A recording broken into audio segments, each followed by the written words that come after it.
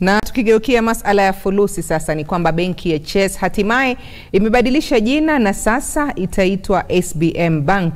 Hii inafuatia hatua ya SBM Bank kutoka taifa la Mauritius kununua mtaji katika benki hiyo.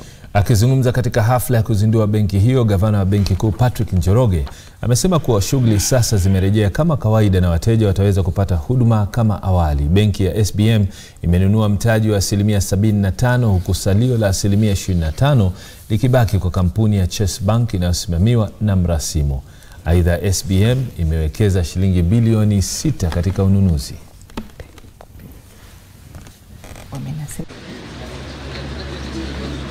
Our logo is launched here.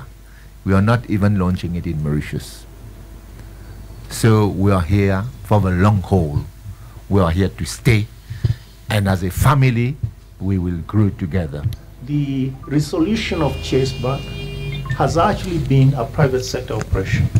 And the way we dealt with it, through the expression of interest, has been very transparent.